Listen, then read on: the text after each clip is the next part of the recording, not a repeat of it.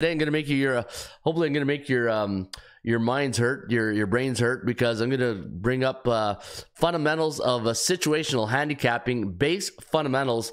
And one thing I always like to do when we do these shows, I like to make you think, and the reason why you like your pick.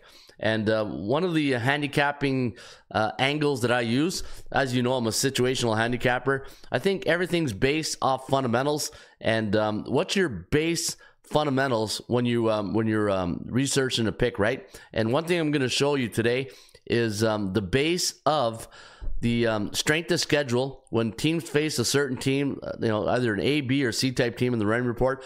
Team with an A type team, those are teams with a 60 or higher win percentage. B type teams are 50 to 59.9, and C type teams are teams below 500. And we're going to look this year in situational handicapping. We're going to go strength of schedule base, and we're gonna go just clear straight off a winner base, and it's gonna go something like this. And what we're gonna look for is, for example, let's go to game number 1 here between the Chicago Cubs and the Milwaukee Brewers.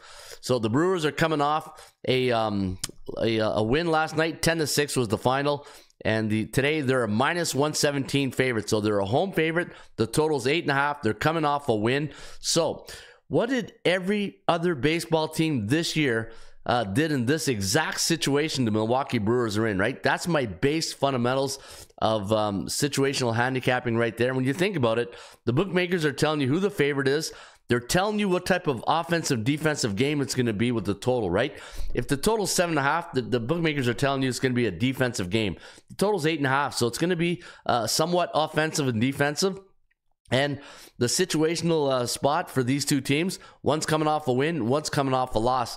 So we're going to have a base win off a win-loss base, right?